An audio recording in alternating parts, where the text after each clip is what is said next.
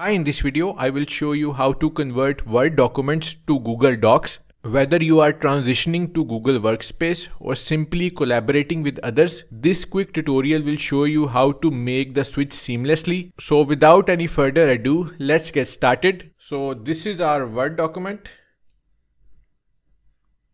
So the first step is to upload your Word document to Google Drive. Open your Google Drive account and click on New button with the plus sign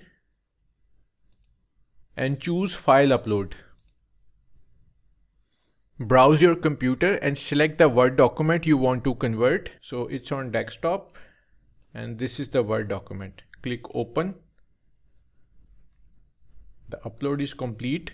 You will see the Word document in your Google Drive files. So this is the Word document. Right click on it and select Open With, and then click on Google Docs from the menu. This will open your Word document in Google Docs interface.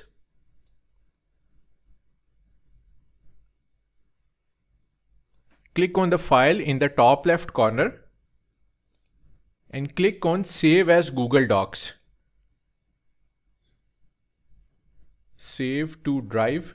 Google Docs will automatically save your document to your Google Drive. So if we go to Google Drive main interface, you can see this is the converted Google Docs file. Converting Word documents to Google Docs is a straightforward process. Thanks for watching and don't forget to hit the like button.